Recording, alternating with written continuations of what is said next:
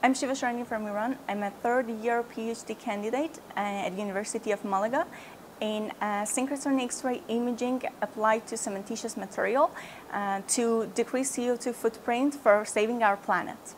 I have energy engineering background and I'm graduated master degree in radiation application in Tehran Polytechnic. In my case, there's a quite story that what attracted me in this research field. At the beginning of my master, when I was working with gamma source for my master thesis, once upon a time at midnight when I was overthinking about science, this idea crossed my mind that should be a way to study this with X-ray, synchrotron X-ray. So I got out of my bed, turned on my laptop, and started to search. I collected several publications and theses.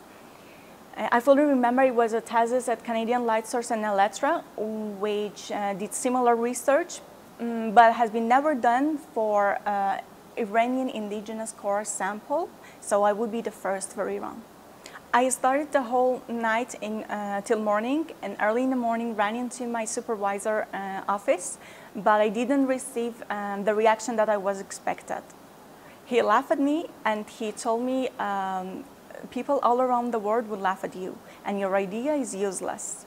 So do not mention my name in your ridiculous proposal because I worked a lot for the credits that I have in science now.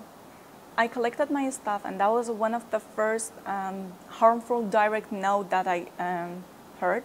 So I traveled all around Iran to collect oil and gas core plug samples for a proposal that I have to write without any supervisor. I was dreaming about working at a synchrotron. We have one under construction in Iran. So I applied for a work position there, but they told me that you're so young and you do not have enough experience to be in this group in the interview. So another no. Later I saw a collaboration between Iran and Alba Synchrotron, but I didn't even know the beamline name that I have to write because even the imaging beamline of Alba is under construction. I wrote a proposal without the name of any supervisor and wrote my friend as co-proposer in order not to be alone.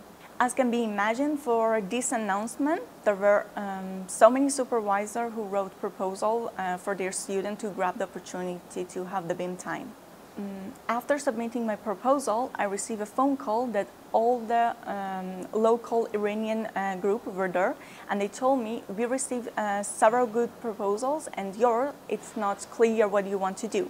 Maybe it is better for you not to take the time of the scientific director of the ALBA and the chair of the ESRF, Miguel Ángel García Aranda, my current PhD supervisor, who is coming to share the plan opinion about the good proposals. I insisted that I want to meet him and I want to hear this answer from him because I already faced an ignorance from supervisor, so I wanted to be sure. Surprisingly, I met Miguel like other proposers and he said, oh, you're the youngest one. He even didn't let me to describe about the proposal. He said, I know what you want to do, your proposal is clear and it's perfect, but only we do not have this technique in Spain. So do not limit yourself and go for other synchrotrons such as ESRF. At that moment, I could feel that I have two wings to fly.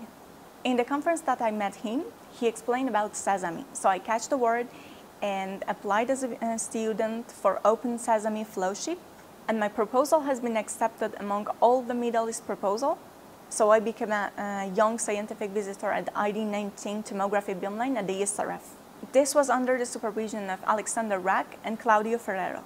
At that time, I started my Twitter account to share my days at the synchrotron. And Claudio believed that I share science in a unique way. So he asked me, would you promise not to give up being so passionate about science and share it for everyone? Claudio really changed my scientific life vision for the future. But unfortunately, after months, Claudio passed away and the plan has been canceled, which was a really difficult moment for a person who is at the beginning of her scientific path. Nowadays, I have my Instagram and Twitter account for sharing science as I promised. After doing the experiment at the ESRF, I invited for a talk in Iran for Iranian light source facility, exactly the place that told me, "You're so young for working here." And all the professors, including my previous master supervisor, were hearing my speech, exactly the topic that he said the world would laugh at. Later, I had been invited for a talk at BEAT, tomography beamline of Sesame in Cyprus. And a year after, Miguel sent me an email and he said, my group is going to have a PhD position in imaging. Would you like to join my group? Definitely, I would like to join my Saving Angel group. He was the only one who believed in me and who taught me, do not limit yourself. So, if somewhere in a world no one believes in you, there would be saving angels somewhere else in the world who will help you to achieve your target and dream.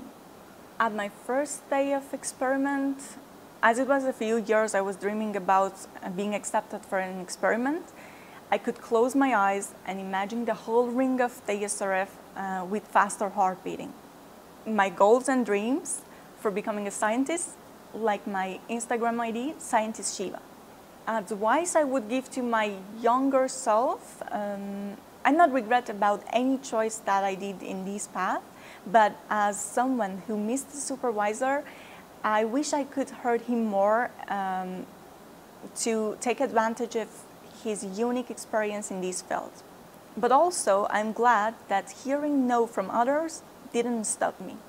To younger people, I can say, not all the people with higher scientific position are not the wisest one when it comes to giving an advice. And please choose science for your future job only if you believe in open source science, because it's still we're suffering from country and nationality boundary for doing science. So please help to have science equally and be kind for sharing it. Beside the Open Sesame Fellowship at ID 19 tomography beamline at the ESRF in 2018, I did microtomography at Tomcat beamline at Swiss Lasers in 2019, and also help colleagues at NCD Sweet beamline at Alba Synchrotron. I did remotely a tachography experiment at I-13 Diamond Lasers, and I did tachography current experiment at CSACS in 2021. And currently, I'm Jim Elliott Award winner in tomography domain and doing near-field tachography at ID16A to study mesostructure of echo cement. The best thing about doing experiment at light sources are having a different range of expertise working together and also helping each other. For the night shift, when we have experiments, I'm excited and nervous, so this anxiousness does not let me to sleep. And my highest record was ALBA experiment that I didn't sleep for 45 hours, and also I was enjoying it. To describe light source community, I have a phrase that I always say, Synchrotron is the coolest ring in the world. When I'm not working, as I used to play piano since I was a child, because I do not have my instrument here, I played kalimba. And also, I'm a member of freestyle slalom inline skating of Madrid. The sport which controlling the equilibrium is all physics.